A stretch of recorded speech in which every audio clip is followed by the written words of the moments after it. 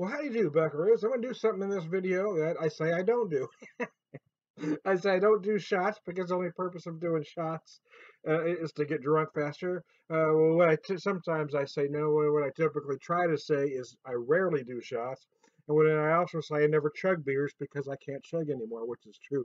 So I'm going to try something that I'm not likely to accomplish just because I am susceptible to my own ideas. So I found this bottle of Jack Daniel's Tennessee Fire, uh, Tennessee Fire cinnamon liqueur, 70 proof. Here I have just probably about an ounce in there. It's right there. Let's see.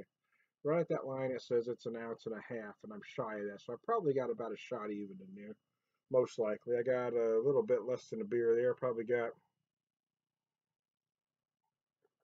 I'm guessing, about 8 ounces now. That's spitballing, man. So I'm going to try to do a spicy Boilermaker. So here I got this beer that I have is called Pepper in the Rye from Show Me Brewing. Right here in little old Springfield, Mo. This is really, I just love this joint because I mean, it's whatever smaller than a nano brewery. They're doing batches, 5 to 10 gallons at a time, and yet they manage. They have 12 taps. They typically have anywhere between 10 and 12 going all the time. Sometimes I mean, it's one of those things. Sometimes there's such a run they go through. So they just get hit hard and they have a hard time catching. Then they'll catch back up, and same thing happens. But they're doing great beer.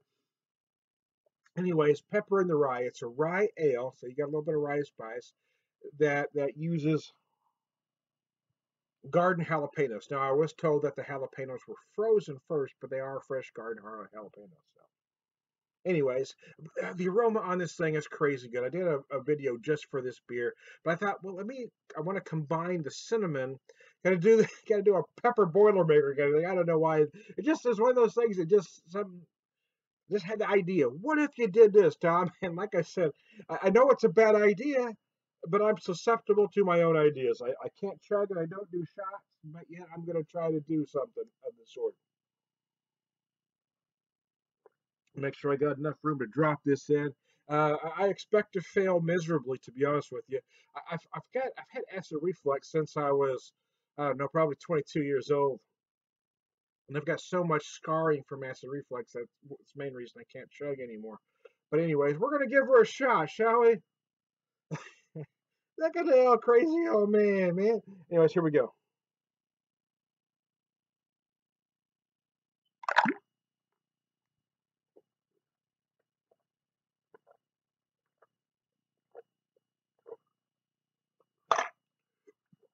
It was real good right up until that last drink. I almost gagged, man. But hey, I got through it, man. I'm impressed with myself. Most of you are probably thinking, man, what a moron. But I did it, man. I'm willing to do things others aren't, man. I'm like the stunt man of guys that do beer reviews. Yeah, you all want to go out there and call yourself a beer reviewer while you're drinking 1 ounce of beer, or a whiskey reviewer while you're drinking a couple of sips of whiskey. Hey, I'm doing her, man. I am out there on the front. Shit a break. Holy cow, that wasn't bad. So let me tell you what I tasted. I dropped that sucker in there. It kind of mixed up. It was a mix of cinnamon and jalapeno. It was freaking gorgeous, man. Wow. Wow. I mean, that's not something that I would typically do. I can't believe how easy that was to drink. Wowzer, that was gorgeous, man. Yeah, the cinnamon mix, I mean, oddly enough, mixed beautiful with those peppers. It was just amazing. Wow. So I'm lingering on my palate right now is a mix of jalapeno and cinnamon. Ah, there you go. Hey, I'm Thunder Beer Whisperer. I'm a moron, so you don't have to be.